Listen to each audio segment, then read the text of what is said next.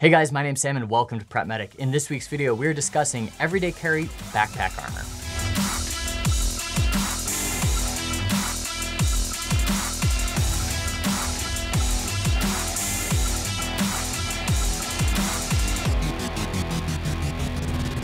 When I say everyday carry armor, I am not talking about throwing on a plate carrier and going about our business. That's just not feasible. And if there's one thing I know about everyday carry items, it's that if it inconveniences you or you have to go super out of your way to do it, you're going to stop doing it. I don't want to come out here and start fear-mongering because the chances of dying in an active shooter situation in the United States is still exceptionally low. I think you're sitting at about a 1 in 110,000 chance of dying in an active shooter situation, which for contrast, more people still die in car wrecks than do in shootings. So if you're looking at investing in this and or seatbelts, probably choose seatbelts because that has a higher chance of saving your life than one of these. That being said, for those of us that do want to be a little bit more prepared, we're worried about the potential for workplace violence, active shooter, or just gun violence in general, I think this is a really great option that is not going to make you go out of your way to carry it. So before we get too far into the video, I'm going to come out and say it.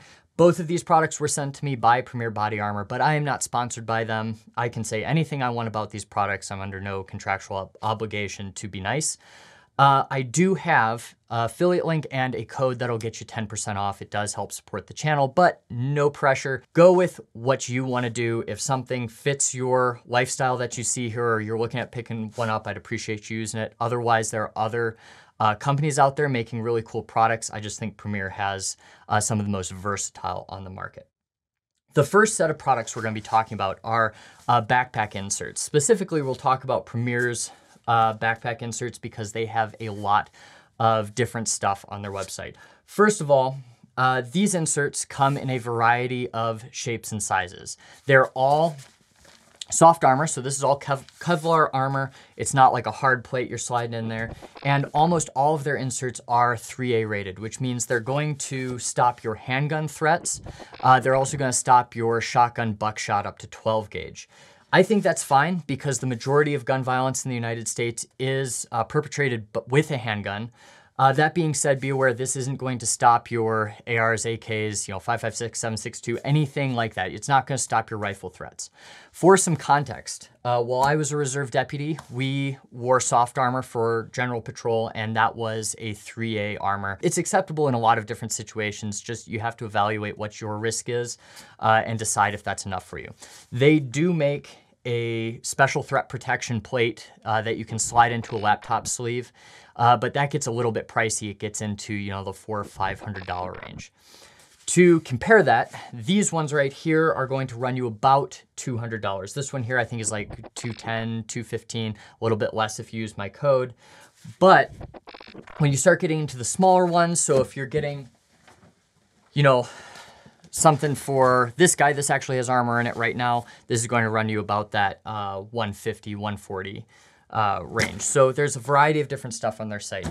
I should say that they do make specific body armor for specific backpacks. So they make stuff for Vertx, 511, Elberstock, Haley Strategic, and then some, other smaller companies, but they also make a lot of generic sizes. So if you're watching this and you're running some old JanSport backpack and you don't want to give that up and buy, a $200, $300 EDC backpack, that's totally fine. They make stuff that has kind of generic cuts in a variety of different sizes that you can get something that will fit that if this is a capability you want to add into your everyday carry.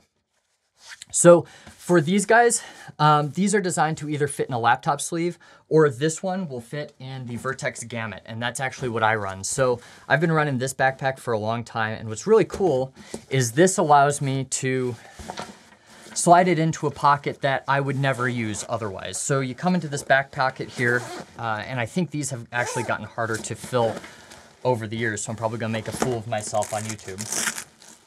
So you've got this pocket down here, and you have this plastic organizer that comes out. And then all I have to do to put this armor in is I take this, make sure the back is facing my body, throw it in there, and then this guy will come close on it all. And I really like that because it only adds about 2 pounds to my pack, which really is negligible. Like if you're doing a speed hike or something, Sure, 2 pounds is a lot, but for just your general backpack, we're carrying, 5, 10-pound laptops. What's the difference of a little bit of body armor? And then that just zips up. I didn't do the bottom super well there. That's something I'll have to fix at the end of this video. And then once this is zipped up, now this backpack is ballistic protected. What's great about that is if I'm, running away from an active shooter, which honestly, like we all have those shower arguments, like we're gonna go confront them. But if it's just a situation where you need to get out, wearing this on my back, a little bit harder to take a pot shot at my back, it is protecting me. Gives me actually a little bit more protection than a lot of ballistic vests because it's torso length. If you were going to confront or if you wanted something for a forward-facing threat, you could wear your backpack backwards. That's gonna give you a little bit of protection. Just be aware, when we're talking about either confronting or running away, anytime you're wearing a backpack, it's going to slow you down a little bit. That slowing down could be the difference between life or death. So you have to weigh the risks of wearing something like this. Is it going to help you, or do you need the speed a little bit more than the protection? That's very situationally dependent. So that's kind of cool. You can throw this in, doesn't really affect anything. You're sending your kid to school, you just want something, a little bit of peace of mind. You can throw this on their backs, and it's really easy to do. Like I said, they have sizes for pretty much any backpack out there. And same with this guy. This also has body armor in the back. I like Vertx. It's what I've used for years, but there are a lot of different brands of EDC backpacks that do a really great job. And this guy here, same thing. The armor just sits right in here, and you'll never know you had it. Premier body armor. So this will sit, it'll protect your vital organs, and you can go from there. That is one option. I think it's really feasible. $200 is a lot to spend for something that will probably never see use whatsoever. For me, it's worth it, but that's not the same for everybody. The second product I want to talk about, and I think really brings that feasibility and kind of usability together, is going to be this laptop case. So this is a laptop case with 2 layers of 3A armor. Now, some of you guys are thinking, wow, 2 layers of 3A armor, I bet you that'll stop a rifle. It doesn't. I believe Demolition Ranch did a video on these, and they shot it with a bunch of handguns, and it stopped everything. But the second they brought out the AR-15, it went through, I think, 5 layers of those. It's just such a fast, small round that it's able to penetrate a lot of this armor, and you really aren't gonna stop it until you get into the higher rifle protection, as the name would imply. So this guy here is a thick case. It'll fit everything up to a 16-inch MacBook Pro. So this is I think it's a 2022, maybe 2021 MacBook Pro. It's about as thick as you can get, and then I've put a big case on it as well.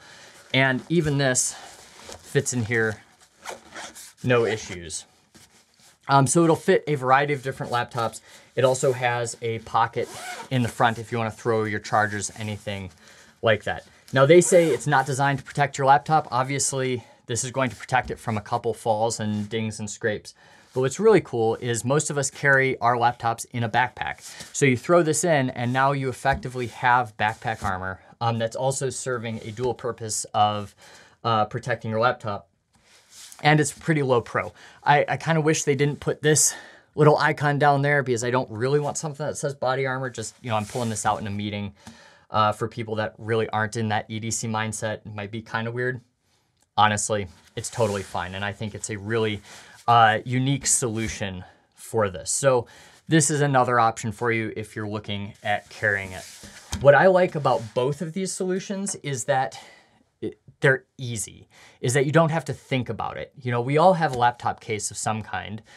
We all, carry a backpack or a bag, or most of us carry a backpack or a bag in our daily life.